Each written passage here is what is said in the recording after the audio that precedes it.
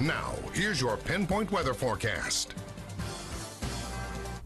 Plenty of warmth in the Mid-Ohio Valley as temperatures have reached up to about 96 today in some locations, and the chance of showers is closing in from the west. Let's take a look at our radar satellite composite. And although we see the clouds, we don't necessarily see any serious echoes in southern Ohio yet, but it's part of a plume of moisture that is tracking up just outside this screen and eventually will sweep through the Mid-Ohio Valley about 2 a.m.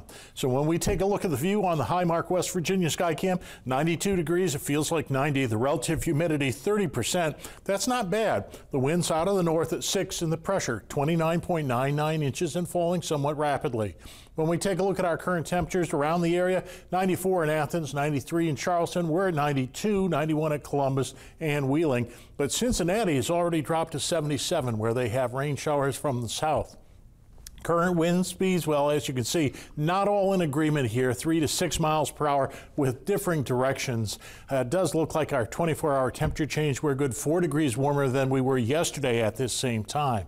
Radar echoes nothing in the immediate vicinity, but here we go. As we zoom out, we can see that plume of moisture coming up through Tennessee, Kentucky, and trying to invade western Ohio. Again, it's scattered showers through Indiana and up into Michigan. That will eventually push through and into our area as high pressure gives way. It's pumping that up into our region, and so we are expecting increased humidity tonight and muggy conditions overnight with showers. But let's not get ahead of ourselves. Futurecast suggests that we'll see some broken clouds tonight as we get towards 2 a.m. Maybe a few scattered showers here. It looks like they'll blossom as we get towards Monday morning, particularly in southern West Virginia. Then by Monday afternoon, there are widespread showers once more as we get into late Monday night. Again, scattered showers and a couple of very angry cells that are going to try to make their way felt through the region as we get into Tuesday morning down into Kentucky. Allergy alert says pollen levels washed down, but expected to rebound by Tuesday. And the humidity forecast tells the real story here, up into very humid to oppressive conditions as we go through this week. That'll support potential storms every day. High?